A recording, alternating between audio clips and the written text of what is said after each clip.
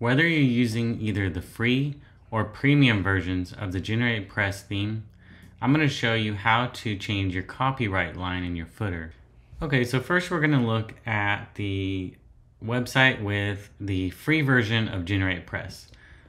So here I've got just a bunch of dummy content on the site, but all we're worried about is this copyright line at the bottom. So by default, this is what GeneratePress is going to show out of the box. It's copyright with the date, the name of your site, and then built with GeneratePress with the link to their site. I'm sure, like many of you, you don't want that as your default copyright line. And so here's how you can change that. First, we're going to jump into the backend and we're going to go to Appearance, Theme File Editor. Now, first, I'm really going to encourage that you use a child theme for every website you build. It'll really keep everything more safe and secure. And so when you do theme updates, it's not going to affect, your site directly, and you'll have everything separated and more organized. So once you have the theme editor open, as you'll see here, I am looking at my child theme. And on the right hand side, I just have a CSS and a functions.php file. We want to add some PHP in here in order to allow us to edit that copyright line. So GeneratePress actually has a documentation on this, and they provide the function for you right here.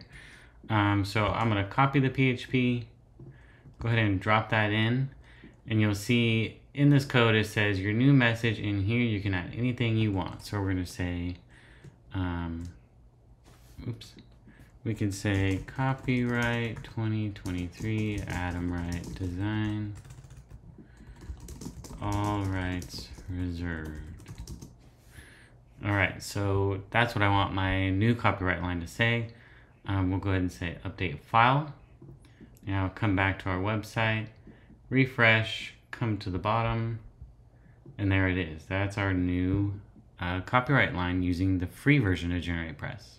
Okay, now if you have GeneratePress Premium, we're going to approach this totally different. So first we're going to go back into our theme editor, and I'm going to delete this code out of my functions.php file in my child theme.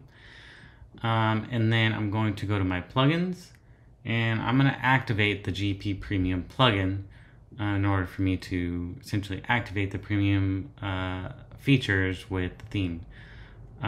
So first, once you have that active, we'll go to Appearance, GeneratePress, and you want to make sure that under modules, the copyright module is active.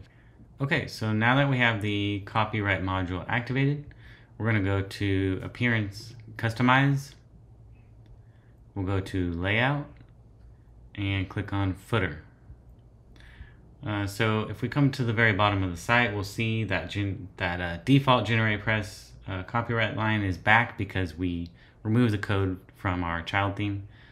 And now in this copyright box, we can override it with whatever it is we want. So we can say copyright, and if you'll see down here, if we use this little short code, it'll automatically update the year for us as it changes, right? So when we hit 2024, 2025, every year, that's going to update automatically for you. So we can go ahead and copy that and insert it. And you'll see copyright 2023, that popped in right away on its own. We'll say Adam Wright design, all rights reserved.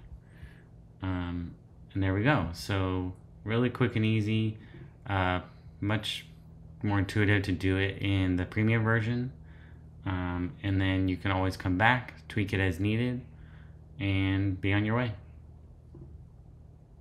Okay, so really that was all there is to it to update your copyright line using both the free and premium versions of GeneratePress.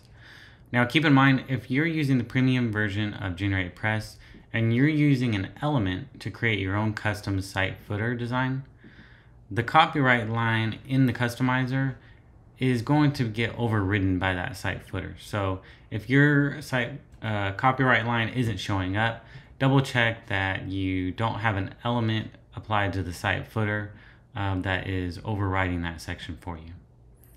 Thanks for watching.